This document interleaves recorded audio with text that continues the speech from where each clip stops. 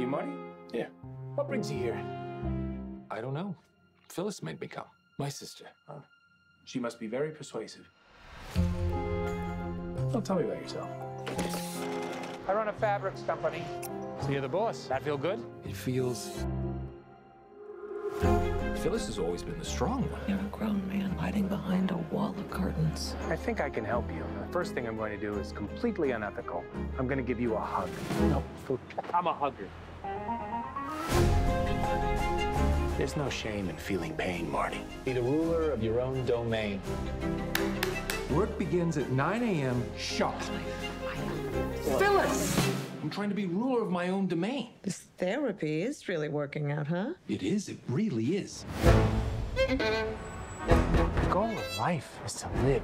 Will turn you into the man you truly deserve to be. This doctor's a little unconventional. He's a miracle worker. What is he doing here?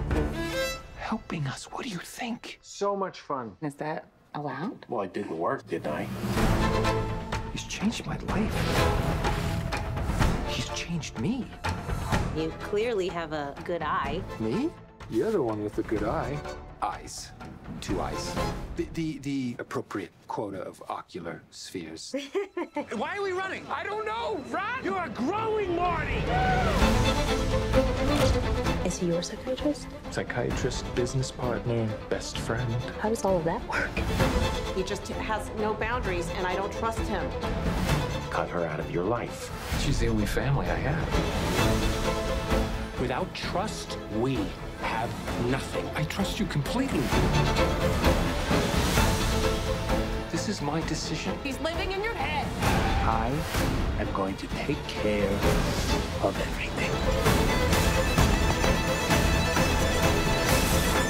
Feels good, doesn't it? Yeah.